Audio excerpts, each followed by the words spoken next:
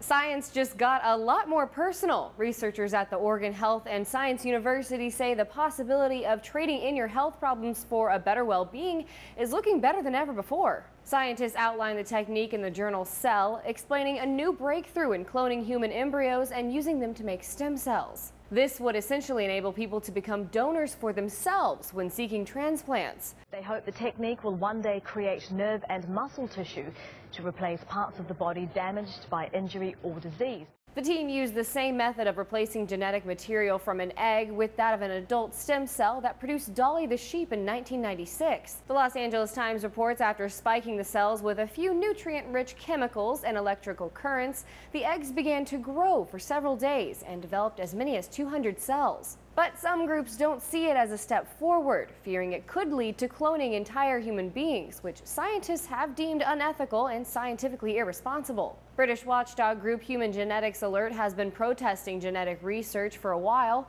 saying though progress could bring major health benefits, the human genetics revolution also raises profound social and ethical problems. Genetics is running far ahead of society's ability to cope with these issues. The lead researcher told CNN the method was designed only to reproduce stem cells and hasn't been shown to work for cloning babies, even in animals. We tested actually this technique, of course, on monkey first, and we tried to make cloned monkeys using the same approach and never worked. So it's unlikely it will work as is for reproductive cloning in humans.